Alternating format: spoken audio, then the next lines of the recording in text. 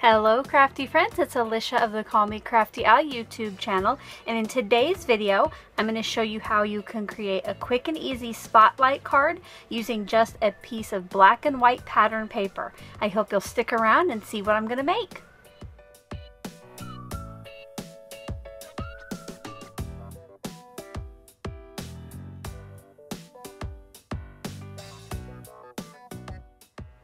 Thank you so much for stopping by today. If this is your first time to my channel, I hope that by the end of this video, you'll be inspired to click on that subscribe button below and maybe even tap on that bell for notifications.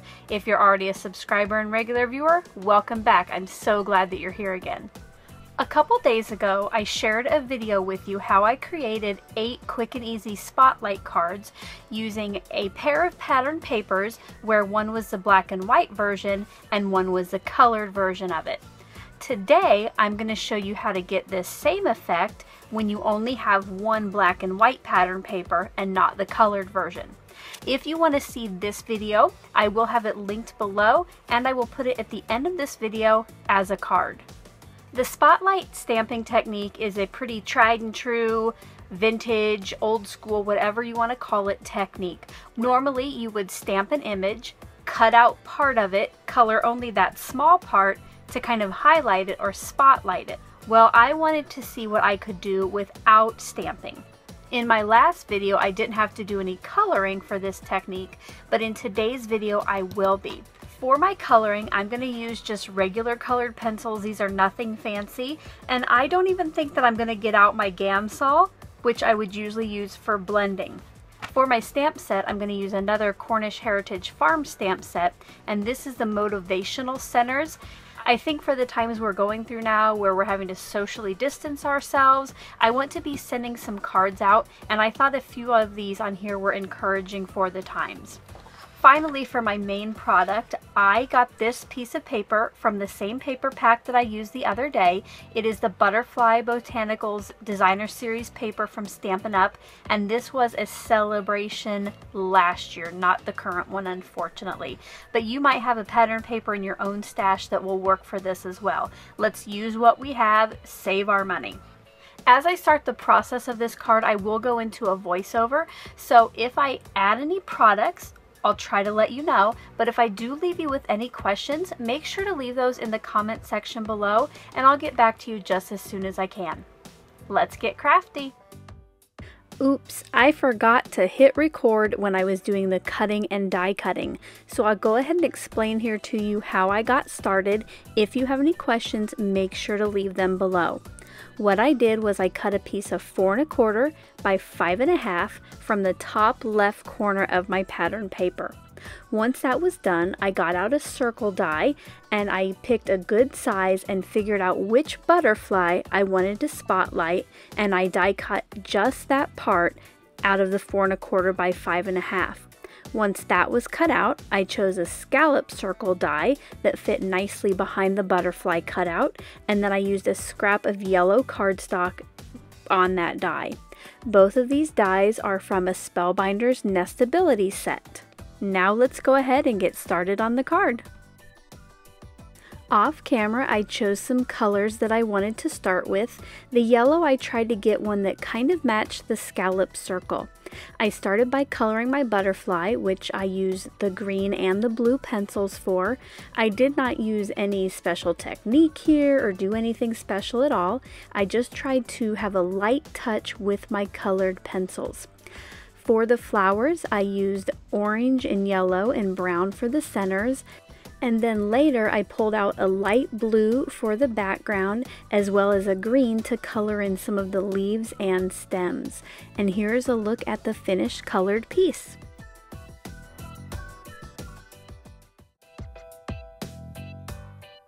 For this card base, I chose a top fold card, and I started by putting adhesive on the back of the larger piece of pattern paper.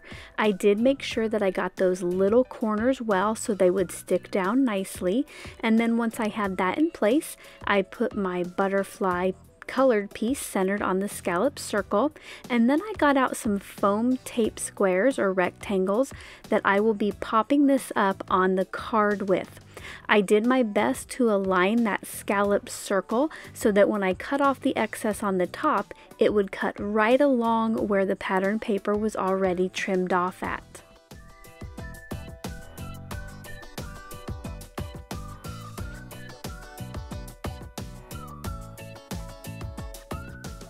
For my sentiment, I chose VersaFine Onyx Black ink. I grabbed that scrap of yellow cardstock from the scallop circle, and then from my stamp set, I chose the sentiment that said, "Do what you can with what you have wherever you are," and that is a quote by Theodore Roosevelt. Once I had my stamp inked up, I tried to stamp it as straight as possible toward the bottom edge of that open yellow area. You'll see later why I did that, but for now I trimmed down my piece so it would be 2 inches wide, and I just used my little Fisker's guillotine trimmer, and I just tweaked it, just trimming a little bit at a time until I liked how it was centered and when it was 2 inches wide. I did cut it to 2 inches for a specific reason, because this Stampin' Up! Triple Banner Punch, that is one of the sizes that will fit in there. Now you'll notice that I did turn it over so I could see if I would be cutting any text off, and because originally it did, I adjusted it a little bit, and then I had to get out my scissors to finish making that just nice and square and pointed at the bottom. I roughly marked this strip where I wanted to cut it, and then I got that guillotine trimmer back out. Once I had cut off the top, I decided that I wanted it just a little bit more trimmed off, so I got that back out, cut off about another 1/4 inch, and then I used my Scotch ATG to put adhesive on the back and adhere that right underneath the scallop circle on the front of the card. Before any card is complete, it usually needs a little bling, so I got out some blue gems to match my butterfly wings, and I added 3 tiny gems to the front of my card. And here are some looks at the final card.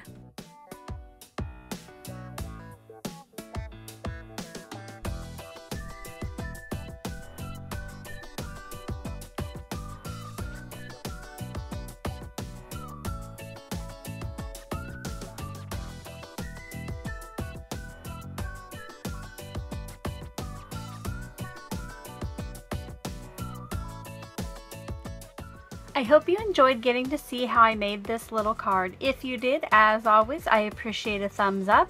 And until my next video, I hope you're all having a crafty day. Bye-bye. Thank you so much for taking the time to watch all the way to the end of the video. I hope that you'll consider clicking on one of the videos or playlists I have linked above, and if you're interested in any of the products or tools that I use in the video, I do have some links in the description box.